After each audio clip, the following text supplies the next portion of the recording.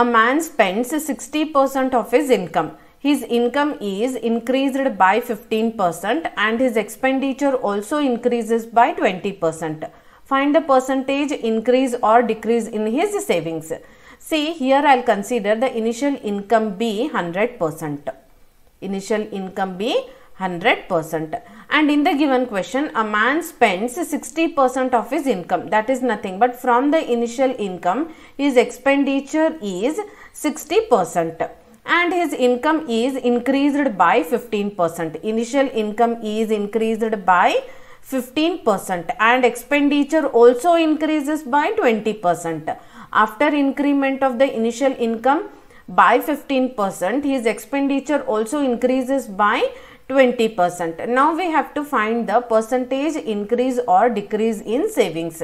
See, since as we know the formula to solve the percentage savings, that is 100 into y minus x into z upon 100 minus x percentage. See, in the given question, the value of x is 60%, the value of y is 15% and the value of z is 20%. Now, substitute the values of x, y and z in the formula and solve it. You will be getting the answer as 100 into 20 minus 60 into 20 upon 100 minus 60. After solving this fraction, you will be getting 100 into 15 is 1500 minus 60 into 20 is 1200 upon 100 minus 60 gives you 40.